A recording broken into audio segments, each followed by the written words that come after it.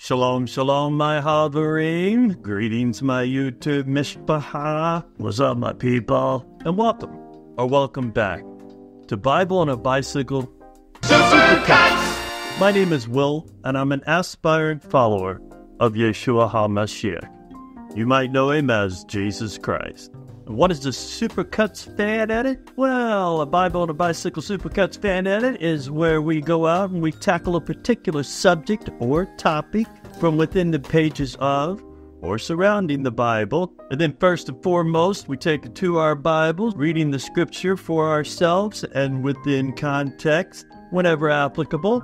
And then I go out so you don't have to, and I gather up all the varying and often opposing opinions, viewpoints, teachings, and preachings from various theologians, scholars, teachers, and preachers. You know, folks that are way more educated than I and way better spoken than this old guy. Then I gather that all up. Once we have a big old pile of information and opinions, I chop that all up. And through the mysterious science of video editing, I take that all and I mush it all back together, hopefully into something cohesive and comprehensive, and then I serve it right up to you in the form of a SUPERCUTS fan. And in this here little video, we're going to be getting to one of the very basics in our faith, and that is the name of God. What is that name of God revealed all the way back there to Moses that I pronounce Yahweh? But am I pronouncing that correctly? And is it the pronunciation part that we really should be concerned with? Let's delve into the ancient Hebrew language and culture and find out exactly what this four-letter name is from within the pages of our Bible. And in order to do that, we're not going to rely on me. We're going to rely on two fellas that are way more educated in this field of linguistics and biblical culture than I am. And those gentlemen being, firstly, Jeff Benner, a biblical linguist, author, speaker, and yes, he is here on YouTube. Check out those links down below. And then on the other corner, with a slightly differing view, is the late, great Dr. Michael Heiser, theologian, scholar, author, and one of my personal favorite teachers when it comes to the Bible. So grab yourself a coffee or your favorite beverage. Get your Bible handy so you can follow along as I turn it over to these guys. And we delve into the name of God. Alrighty.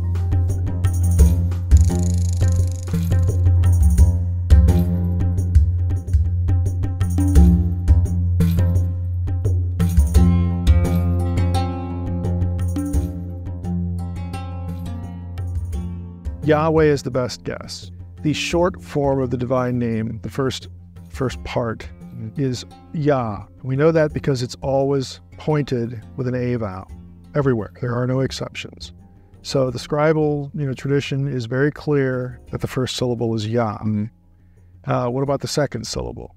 If you believe, and Exodus 3 certainly suggests this, that the divine name is based on the to be verb, okay? In Hebrew, biblical Hebrew, it's Hayah, H-Y-H.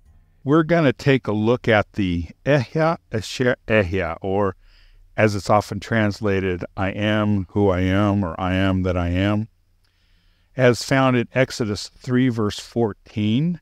But we're going to look at it in context with the verse before it and the verse after it, because there's some interesting clues here about the character and the name of Yahweh.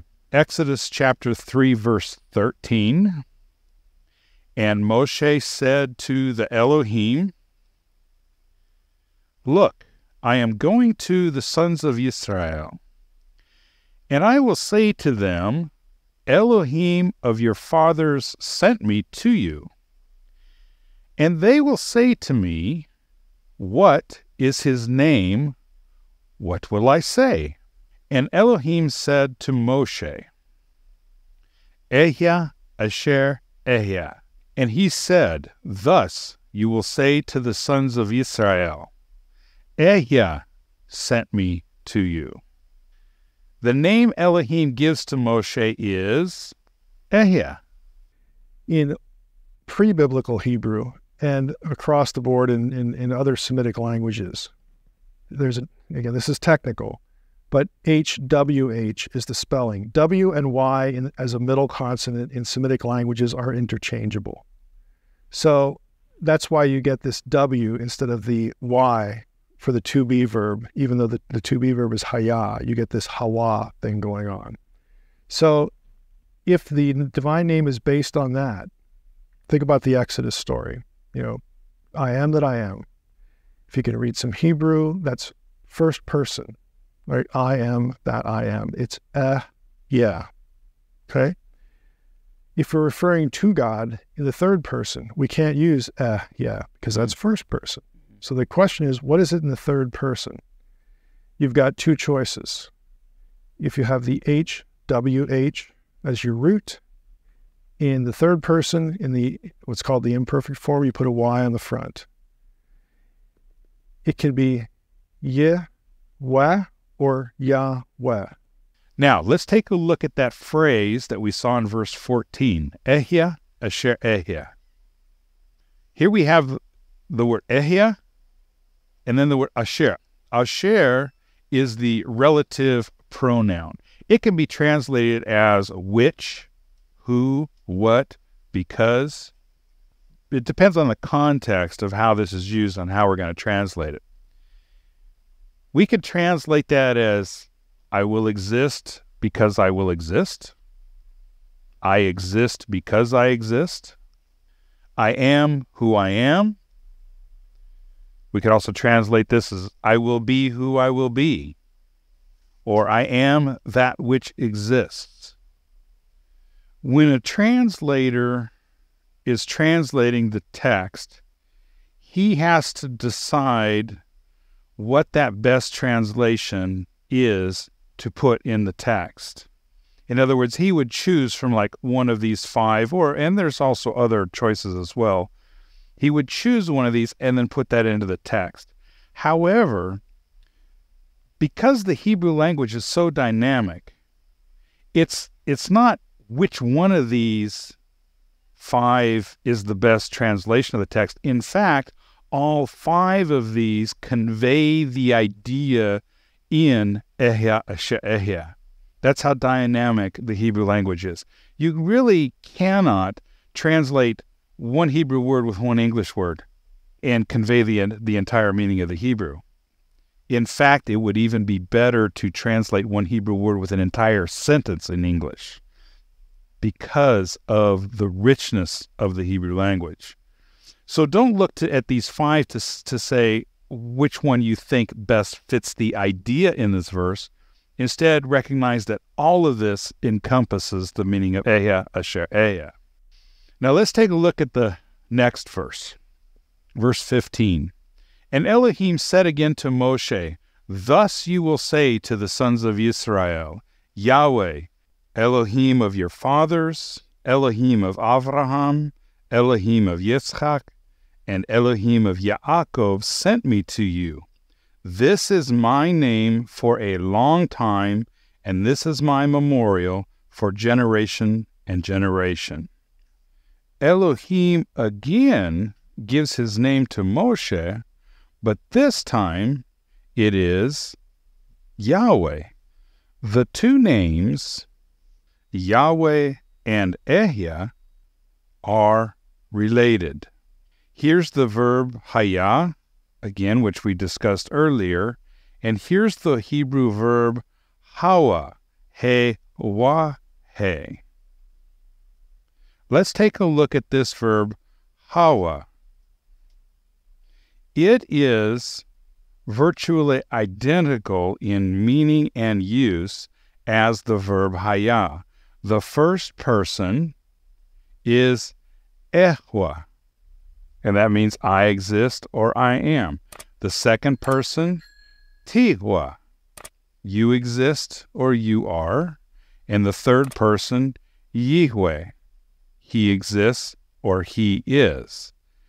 Do you notice here that the third person of the verb hawa is spelled Yod, He, Vav, He.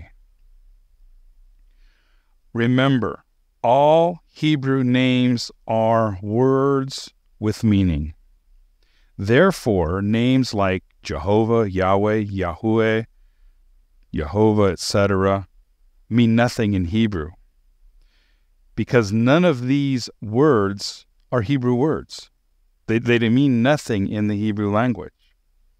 So, in my opinion, the pronunciation of the name Yod-He Vav-He is Yahweh. I should point out why I use the W rather than a V for the letter Vav.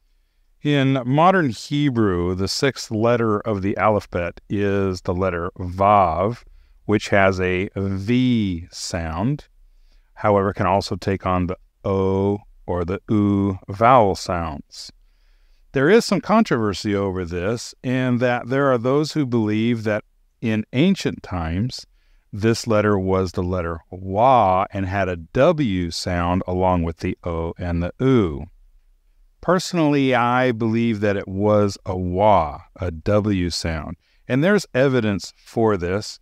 One of those is that 4 of the letters in the Hebrew alphabet doubled as consonants and vowels. These are the Aleph, the He, the Wa, and the Yud.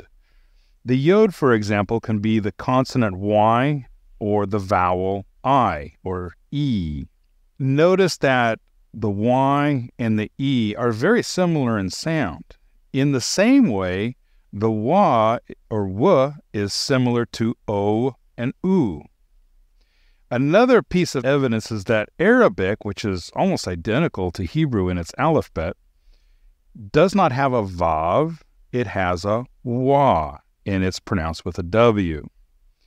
It's possible that the V sound may have come from a Germanic European influence.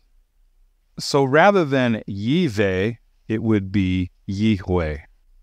Now, we know it should be Yah because of the short form. Mm-hmm. So Yahweh is something in Hebrew called the hifil stem of the to be verb, and it means he who causes to be, he who brings into being.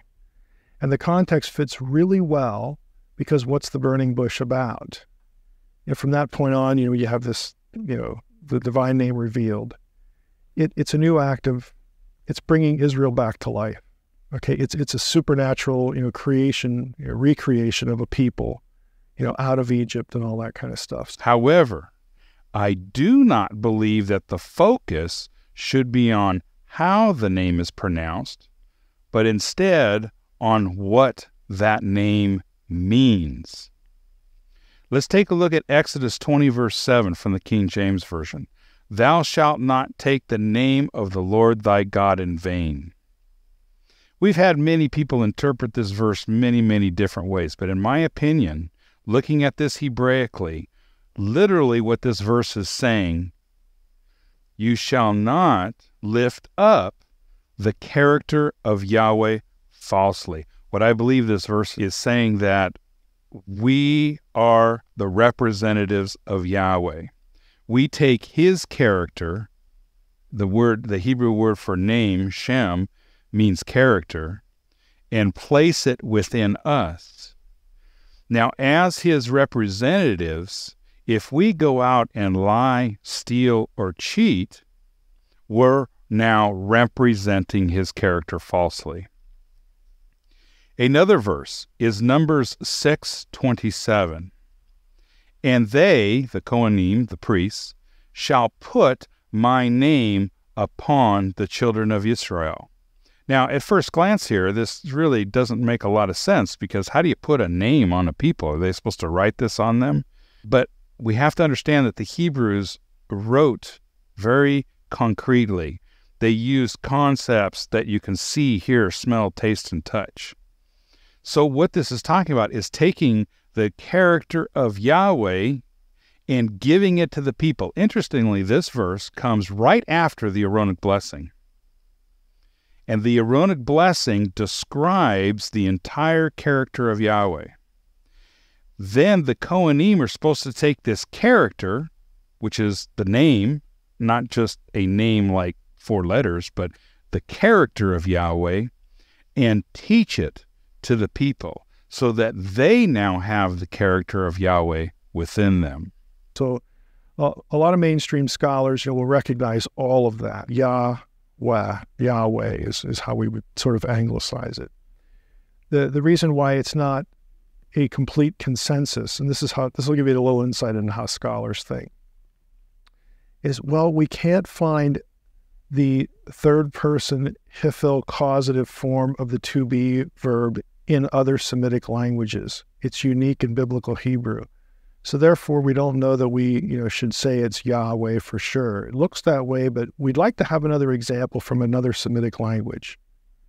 Personally, if it makes good sense in context and it makes good sense in terms of morphology, what's the problem?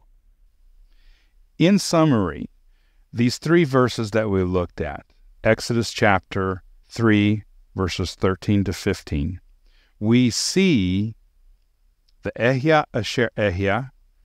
We looked at that from a Hebraic perspective on what that phrase means. But then we also recognize that Yahweh has 2 names. Ehya, which means I exist, I will exist, I am. And also Yahweh, which means He exists, He will exist, He is. And both of these names are related to each other. Both of these names are conveying the idea that Yahweh is the existing one. One thing that we must keep in mind, in the ancient Hebrew thought, only that which can be experienced exists. One of the major differences between Hebrew thought and Greek thought is that Hebrew thought only concerns itself with that which you know, that which you can see, hear, smell, taste, or touch. Greek thought, on the other hand, goes beyond that, the abstract. What is out there that I have not experienced? Sciences are developed out of Greek thought. Hebrew thought cannot develop the sciences because of its way of thinking. Israel in Egypt had not experienced Yahweh, therefore to them He did not exist. So Moshe's question to Elohim is, they're going to ask me who you are. What am I going to tell them? What is your name? What is your character? And his response is, I am the one who exists because I am the one who exists. Well, there you have it. The name of our Lord. Me, myself, I'm going to stick with Yahweh. Yahweh. Not only do I believe that's the closest pronunciation, according to all the evidence that I can find, but quite frankly, I like the way it comes out. Yahweh. But, like Jeff said, I think it's more important that we focus on the meaning of the name and what it means for us to represent that name, to be image bearers. That's just my opinion. I'd be interested in what your opinion on this whole matter is. How do you pronounce the name of our Creator, and why? And where do you stand on this whole matter? Me, myself, I'm not big on the whole pronunciation, as long as we know we're speaking about the same God of the Bible, the one and only Elohim of Elohim, the Most High. And I think that's what's really important. Anyway, thank you for being here today. I know your time is valuable, and I appreciate you being here and spending a little bit with us. You know the routine. If you're not already subscribed, hit that little subscribe button. Give some love with that thumbs up. Make sure you share this little video with any friends or family members you think might benefit from or enjoy watching this video. Hope to see you here next time. And until next time, remember, Yeshua, Jesus loves you. So do I. Now get off of here. Go ride your bike and read your Bible.